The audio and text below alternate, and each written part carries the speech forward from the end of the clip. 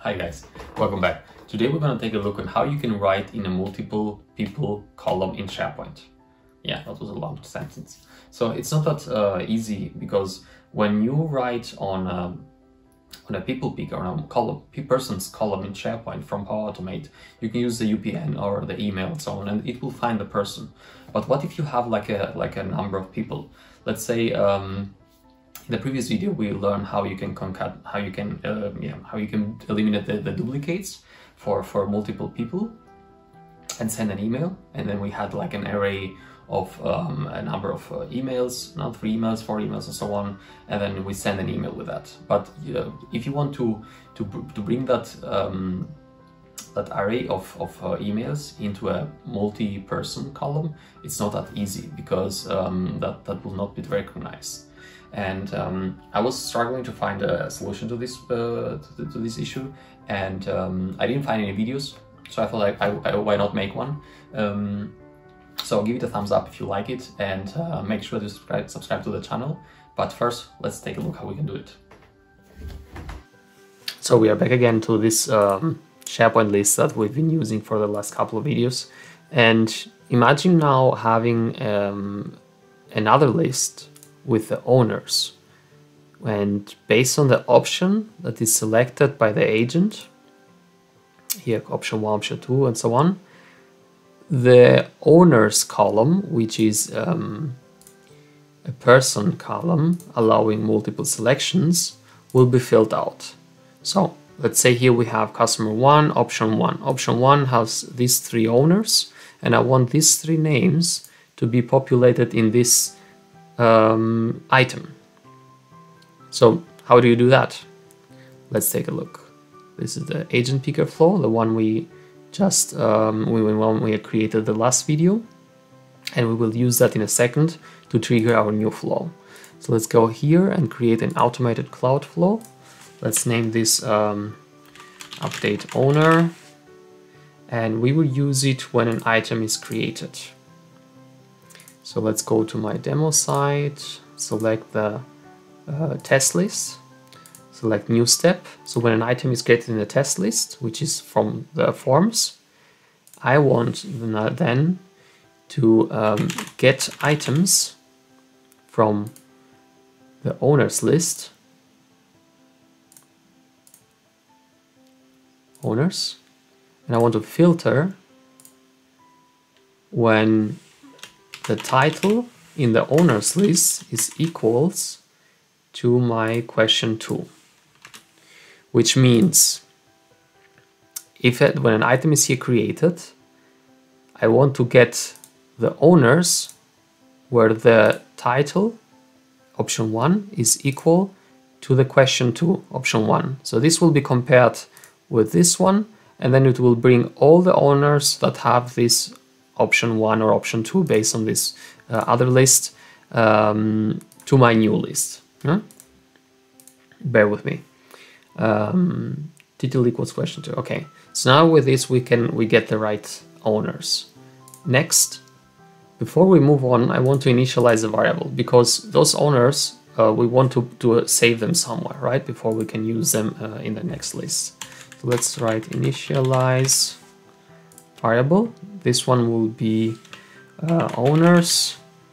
Let's make this an array, and then on the next step I want to append to array variable, which is our owners variable. I want to append the owner's email. This will do an apply to each. So this will go based on, if it's option 1, it will go here, it will say, option 1 has 3 items, and it will bring me these 3 emails from these users, which is a person column as well, and it will append them in my array. So now that we have that, we want to compose it into one value, right? So let's create a compose.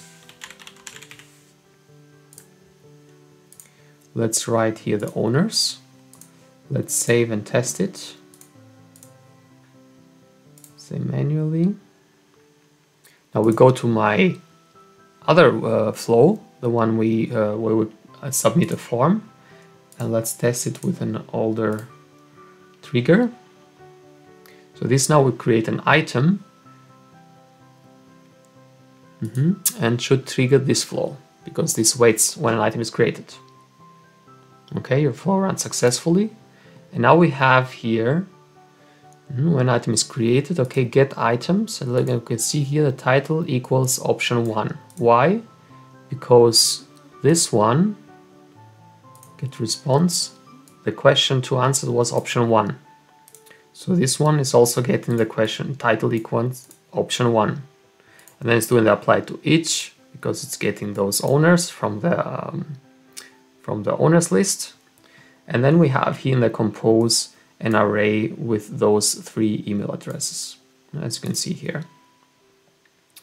So if we were now to go and put this with an update item, this compose output, let's go real quick to my demo site, and we want to update the test list.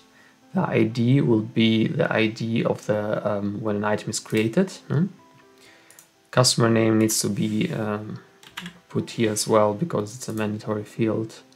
And here, if I will go on and if I search here, I will not find any, so I have to go through this enter custom value. So that's our outputs here from compose.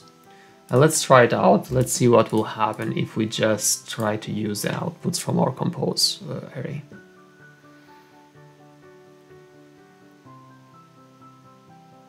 As you can see, the flow failed because it is using for the user, which is these square brackets, 3 emails, and so on and so forth, and that it cannot find anything. So we need to use another data operation. I'm not searching for the operation, I'm searching for select. Yeah, which is also a data operation, of course. And here we need to put the variable owners, and we are going to map the claims to the item into that variable. So to do so, we have to go into the expression and write item, not items, and select OK.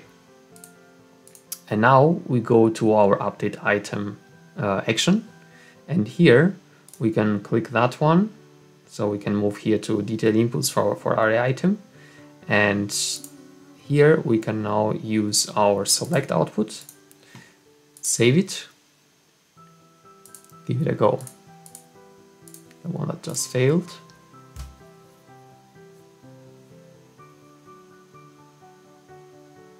And now it runs successfully. Why? Because this one gets each item from the variable and maps it with the claims. So you can see here it puts claims and then the item and so on and so forth. And here we have now our claims. As you can see, it runs successfully. Let's go to the SharePoint list, refresh the page. And here is our new item we just created, and it has the 3 names updated in there. So as you can see, it is pretty easy to go around this issue, but keep in mind that if you want to use multiple selection columns for persons, you need to do something like that. You need to map that variable, otherwise the column will not find your persons that you're looking for. But you need also to keep in mind that this column here, if you go to edit, it will not work. Well, this function will not work if you have the selection of groups activated. This is only for multiple selections person column. Okay, so that's it with this short video as well. Hope you liked it. If you did so, please give it a thumbs up and make sure to subscribe. And yeah, catch you on the next one. Bye.